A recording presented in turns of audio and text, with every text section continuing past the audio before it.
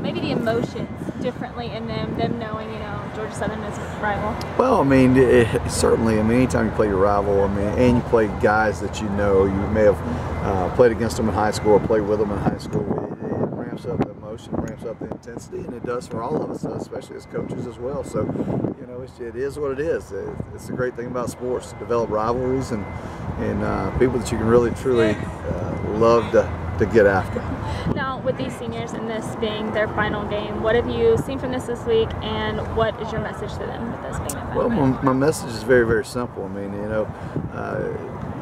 time doesn't stop for anyone. I mean, you got to make the most of your opportunities every single day, and you can't look back and go, I wish I would have done this, I wish I would have done that. I wish they could all share that message with a freshman or a sophomore right now to say how quickly it's over. And some of these guys will never ever play on a team sport again. I mean, and that's hard, because once you do it for so long and then all of a sudden it stops, I don't think they think about it. But they're a special group. They've done a lot here, and we're very thankful for what they've accomplished and how they've developed this football program, because this is, like I said, still a young football program. So these seniors have kind of seen it all. Now, final question for me. Georgia Southern, obviously a very powerful team. What challenges do you think they're going to present on both sides? Well, I mean, let's be honest. We don't stop the run quite well, and that's the number one thing they do. They love to run the football. I mean, they're averaging right at whatever they are a game. So that's what we got to do. I mean, we got to stop their run. Offensively, we just got to not have our turnovers, but I think we're well coached. All the way around, Coach Lunsford and their staff certainly know football, and they know how to prepare their football team. So it's going to be a good contest. Thank you. Opposite side of things, you've been able to rush the ball well. What have you just seen from your offense to achieve a lot of good rushing yards, from your quarterbacks to your blocking, everything like that? Yeah, for the rushing attack to be successful, you've got to have assignment-oriented football. I mean, and our offensive lineman is doing that for the most part. Our quarterback is developing a nice running game for himself in that position, and then our backs are running hard, and that's really, really critical. We've got good perimeter blocking with our wideouts. That's something that really they've taken on as a pride thing.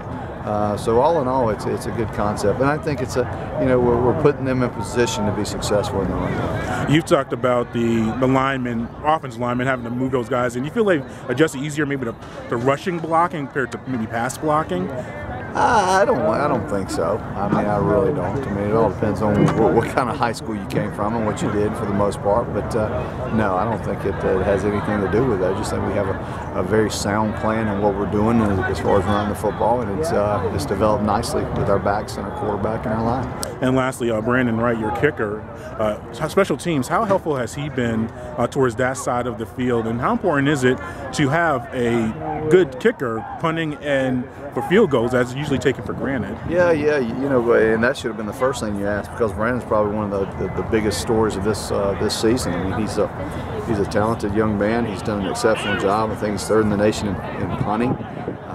He flips the field every single time, just like Saturday. He flipped the field for us, and I believe it was their guy Clifton Duck didn't have an opportunity to catch it or fumbled the catch, and it was about a 65-yard turnaround or 70-yard turnaround. So he's very, very important, and he did a good job. Hit I think the third longest field goal in school history on Saturday, a 52-yard field goal. He's still developing. This is a breakout year for him, but I'm glad we got him back. Thank you, Coach.